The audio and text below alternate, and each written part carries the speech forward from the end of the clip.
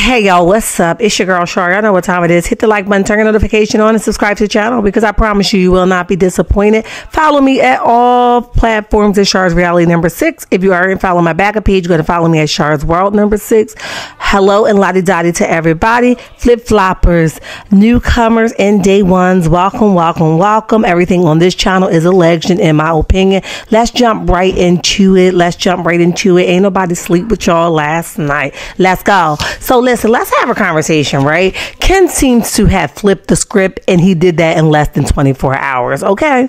Now, I'm a person that look at a person and be like, oh, they seem like a nice guy, but I understand that presentation is everything, right? And looks can be deceptive at sometimes, right? So Ken looks like a sweet guy, but oftentimes when you don't heal, you kind of pick up the same kind of person, that you had before, just a different shade. So I'm not so convinced and was not and has not been convinced that Ken don't have some of those same traits that her husband or Martell may have had, which probably drew her to him. Okay. With that being said, a lot of his interview with Carlos and Dr. Heavenly confirmed that for me. Okay. He didn't.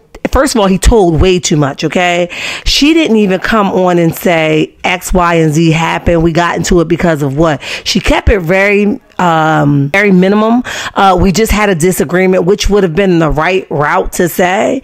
But as soon as he got the mic in his hand, it's kind of like he was like, let's go, right? You told too much. Y'all had a disagreement. You told how it happened, why it happened, when it happened. Then you threw her under the bus and said that she felt and communicating, which we've all known that or have saw that about her. But like, I think you told too much. I think you give a little sucker vibes, okay? Now, this is just based off this interview, so you're going to have to come back and show me something different. And then you kept mentioning things like, you know, when I tell you something. Okay, dude, you're not her daddy, right? It's one thing when I asked you to say, you know, do something, that's different. But you saying when I told you something. What do you mean when you told her something? Dude, she a grown woman. I don't even like the way you presented that, okay? To each his own though. If she like it, I love it. So this is what he had to say during the interview and then how he flipped the script today because the real him done showed up, okay? This didn't just happen because folks making him mad. If it's not in you, it ain't gonna show up. Something that's not in you don't visit you, okay? It only visits you when it's there. It's familiar. It knows where you live at. So stop playing with all this. He's a nice guy, because I'm not buying it, okay? So he says that Trisha is a bad communicator. She don't wants to be held accountable. And he also says that, you know, he doesn't like the internet, okay? He doesn't watch the show. He really don't even really try to listen to the comment section, okay? Cap, because we later found out you're a liar, all right? He says when he tell her something and Trisha tries to make it be about something else, you know, basically that's irritating. He's very clear about what he expects from her. And basically when she does the opposite or refuse to listen to what he want her to digest, that's when all hell break loose, okay? He says that it wasn't about Marty Martin. It wasn't about her husband. It was just about her and his relationship and the communication that they failed to communicate about, okay? He says that it wasn't about no comments, you know. He definitely was not, you know, intrigued or, you know, feeling violated by the comments because he can care less, okay? He says that, you know, he wouldn't even it's not even that serious for him to bring her husband or, you know, the comment section or Marty Moore home with him. It's never that serious, okay? And like I said, his whole demeanor was like very forceful, very like, do what the hell I say, even though he did it a little milder than we know Martell to be bold, but he definitely did pull a Marty Moore, and I don't care how you slice and dice that thing, okay? He says as her man, right, he's not saying that she don't know, but you know, basically he been around the world a little bit more than her, okay? Therefore, he's trying to tell her that there's a better way to do things, okay? And at the same breath of him saying that it was not about Marty Moore, he also said that it was about Marty Moore, okay? He asked her, what was that about, okay? Why did you do this, right? Why did it present itself like this? And basically, he was saying that you know, because it's coming off as a deception, right? And it's looking like she's lying, even to him. So you said it wasn't about Marty Moore, and you really wasn't that pressed up on it, but then you admitted that it was about him in so many words, okay? But listen, you're talking in circles, not me. All right, he says that she don't understand that he's telling her for these reasons because there's a better way, okay? He says that Trisha believes that questions mean that it's accusations, right? And really, he just want her to be clear of what she's saying, so you don't have to assume, right? That's a good point. I'll give him that one. But you know, even when he was talking about left the house for a couple of days and went to the hotel, baby, you better learn. You talking about she don't like accountability. You don't seem that you like to hear a difference of opinion, okay? You don't like to agree to disagree. I wish my man would pick up and leave for a couple of days. What are we doing? I'm not operating like that, right? I have learned in these 37 years of my life to have a conversation, whether we like what we said to one another or not. You're going to sit right here. You're not booking a hotel. But listen, to each his own. That was super weird, right? But she must have so much disagreed with him and put him in a place where he was like, if you ain't going to listen to me, watch.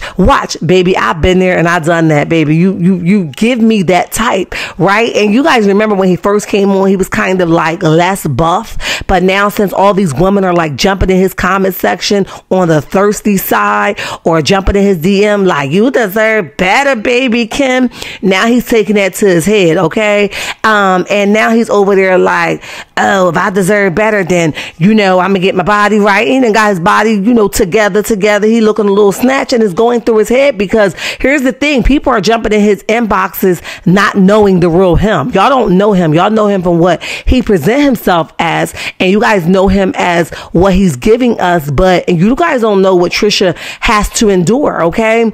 Or what he has to put her through, or what she has to put him through, right? So I think y'all jumping the gun a little bit with thinking he's not that dude. And let me tell you how I know that y'all jumped the gun a little bit, just by his presentation. Real men is not going to go back and forth in the comment section calling people ugly. You know, y'all miserable, y'all this, y'all that. I thought you wasn't pressed. I thought you don't watch the show. I thought you can care less about the comment section. But the words that splurt out your mouth once people started talking, like I said, the real you showed up, okay? So all that you a good man and you could do better, y'all he let that go to his head. And not only that, he couldn't even refrain from being the jerk that he presented himself to be doing that interview. To me at least, because he was so eager to show y'all gonna stop playing with me, push his weight around on people, right? Calling them names and stuff like that. Am I saying that the comment section isn't brutal? No, I know the comment section is brutal. I know the comment section will chew you up and spit you out, right? But what I'm saying is, you could say y'all believe whatever y'all want. The name calling and all that, that's something that's in you, whether they pressed up on you or not. It's weird, right? So like I said, here's what he had to say. Let's listen. He says, I ain't gonna lie, all this TV stuff making me realize how miserable people really are in 2024. Y'all got to do better. Y'all really too old for this. I still love y'all though. Now that wasn't too bad. It was the comment section that got really brutal and ignorant, and too much for me, right? Are you pressed or are you not, right? Be honest with yourself. Like, if they're getting under your skin, say that. However, you can address something without being nasty and ignorant and you know, disgusting. And I just think a lot of things that came out your mouth thereafter was not so pleasant, okay? To each his own. Y'all meet me in the comment section. Let me know what you guys think about Ken flipping the script, okay? I definitely see that this was something that was in him, and it just, you know, it was birthed, right? You know how they say, if you sit around somebody long enough, the real them will come out. Well, we just experienced that.